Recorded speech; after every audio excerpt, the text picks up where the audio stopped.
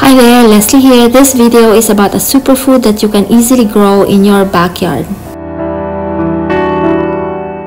I'm talking about blueberries. They are packed with antioxidants and contain high potassium and vitamin C. They are anti-inflammatory and they help ward off cancer and heart disease. When you think of blueberry, which state comes to mind? For me, I always associate blueberries with Maine, but Maine is so far away. They are in the Atlantic side, we are in the Pacific. So the question is, can we grow blueberries here in Los Angeles?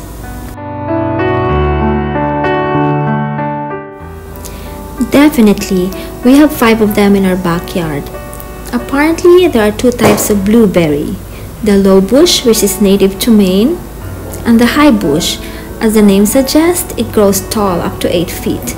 There are 2 types of high bush blueberries. The northern high bush, which prefers colder winter like zones 4 through 7, and the southern high bush, which is a low chill variety and perfect for milder winter zones like Los Angeles.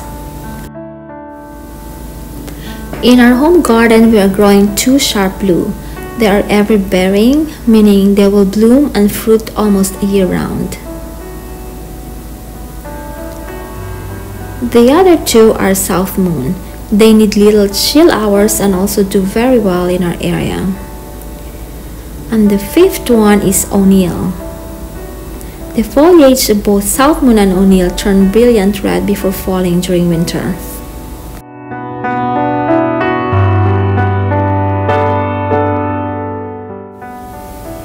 I find blueberries very easy to grow. You just make sure the soil is acidic. The pH level should be between 4.8 and 5.5.